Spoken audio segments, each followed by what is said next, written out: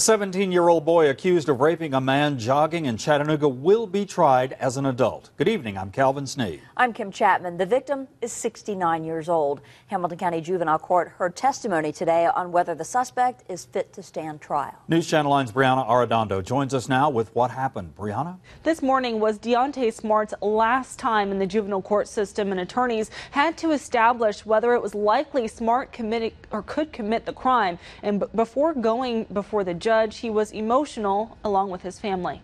Alleged actions of this 17-year-old have him facing hard time as an adult if convicted. That's my son.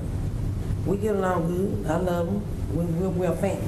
Suspect Diontae Smartt, his family, and the victim were all in the Hamilton County Juvenile Court today. Hours in court found that Smartt was fit to stand trial and to be tried as an adult. A special education teacher says Smartt has a learning disability and a speech impediment. In the special education program, we monitor to see if they're making progress as far as credits, and he is making those gains. Though he's a student, the teen is accused of committing a serious crime. Chattanooga police say Smartt raped a 69-year-old man out jogging in North Chattanooga. Where was he supposed to be the morning this happened?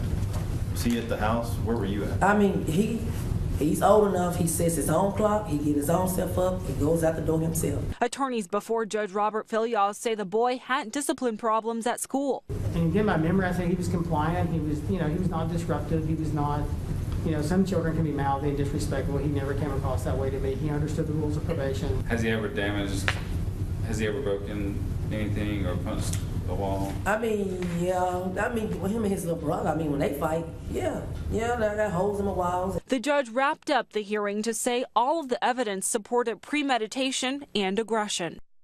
And Smartt was transferred to the county jail today, being held on $10,000 bond. If he does make bail, then he'll have to wear a GPS monitor and stay away from North Chattanooga. Calvin. Brianna, were any other options talked about today? Yes, the judge did say that he didn't think 18 months was enough time to change Smartt's behavior, and so the judge said that there were just too many problems with the school to consider.